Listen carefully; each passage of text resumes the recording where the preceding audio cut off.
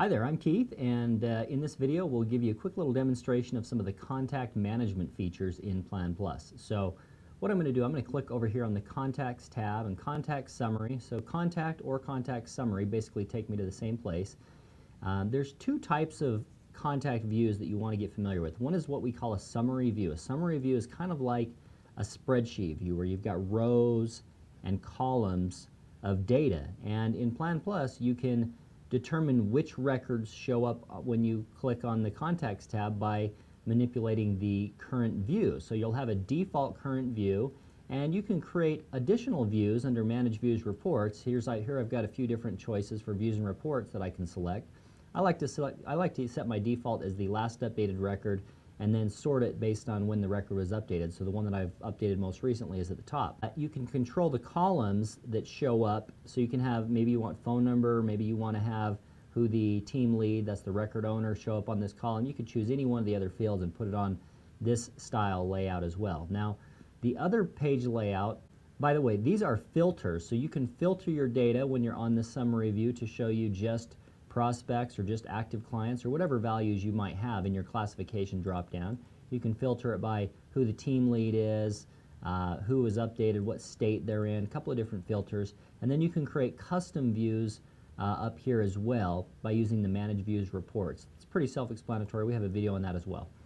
As I click on one of the contact names, we'll click on Diane here. This is what we call the Detail Page View. So on the Detail Page View, I've got the contact information over here on the left, phone numbers. We even have a click-to-call integration, so this integrates with many of the Skype, SIP, Jaja, there's a lot of, if you have click-to-dial inside of your current phone system, there's a very good chance that it can work with PlanPlusOnline. There's just a little cut and paste URL configuration on that. Email addresses, you can click on an email address and it will launch our Email Compose window. You can create various different email templates and have those. We'll show the address down here. You'll notice that we also have some time zone information. So we're going based off the area code and the zip code to determine what time zone that person might be in. We have some optional things like linking to LinkedIn that you can add. Over here in the main part of the page, we've got some different, the main content for the contact. This is very configurable, especially if you're using the business edition. The page layouts are all very configurable. This is a customized page layout where I've put some information about my buyer criteria on the page layout. Maybe I'm using my page layout to derive some of my drip marketing, whether I want a certain campaign on or off. Birthday fields. Team lead, this is always a good one to determine what, who the owner of the record is, what classification they are. If it's a single select classification, you can also manage your classifications by clicking on that drop-down menu. Contact types, this is a multi-select field. This is a custom field. You would manage this by clicking on the account setup button, then going down to custom fields for contacts. You would find contact type or any other custom fields you've created. This is a field here called Portrait, which can upload an image of the person that you're referring to. So you would manage that by clicking on the Portrait link. Down below we have some additional field sections. I have one on my page layout right now called the Profile section. In the Profile section I can have some additional fields. Favorite teams, favorite activities, favorite movies, children's, favorite sports, education. You know, we can put other fields in there by managing the custom layouts. Again, custom layouts in the Business Edition. Down below you will have both the link to the process step if you're using the process steps. Again, we have a video on process steps specifically. And we have the history for this record down below. For instance, let's say I say that they likes to golf. I'm going to enter that in, put that in as a note, and down below I've got my history of everything that's happened with this client. One thing that PlanPlus does that a lot of people like is we actually show the full content of the note in the history item here. So if you happen to have an item that has some details in it, some systems will require you to click on an item and open it up to view the contents of the note. We'll actually show the contents of the note right here in the summary view.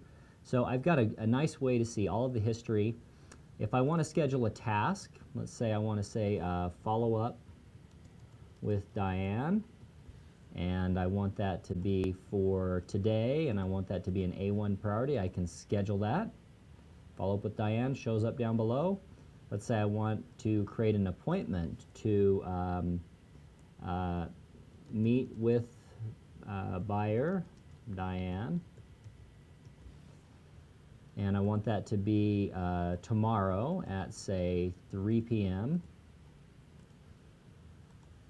I can go ahead and add that. Now when I have an appointment, I can also invite other people inside of my company, and let's say I want to invite Dan or Peter to that appointment. I can do that.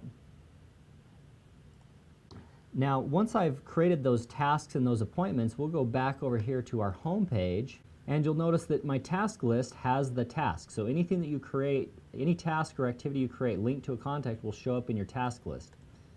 Click on that. I can mark that as complete. It has a little link icon that will show me that that's linked to Diane, so sure enough it shows that I have that task, and since I marked it as complete, it now shows as complete down here in my history. On my calendar, I have that appointment that I scheduled for meet with buyer Diane right here. I can open that up, and it shows that it's linked to her in the reference. So if I click on that reference, it takes me right back to Diane's record.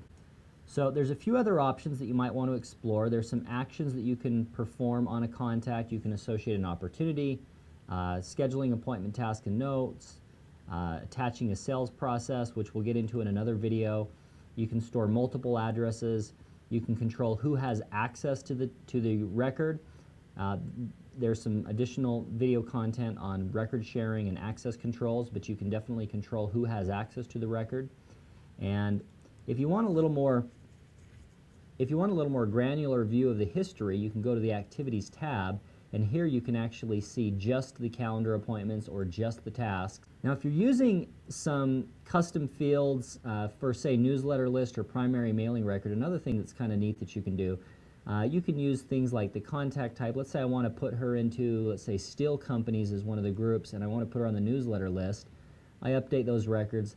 Then meanwhile, over here in my marketing area, if I go into my list management, I've created a list for steel companies, and it's based on anybody who has a contact type equal to steel company, and it will show up in my list. So it's easy to create lists that you can then use for creating marketing, email mailings, or other activities that you might want to do as well. So that's a brief summary of the contact management features inside PlanPlus Online. Thank you.